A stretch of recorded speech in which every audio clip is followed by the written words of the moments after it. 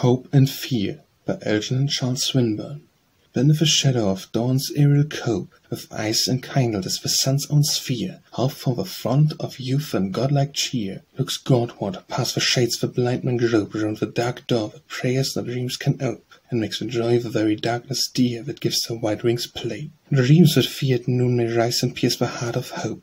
When the soul leaves off to dream and yearn, may truth first purge her eyesight to discern, but once being known leaves time no power to appear.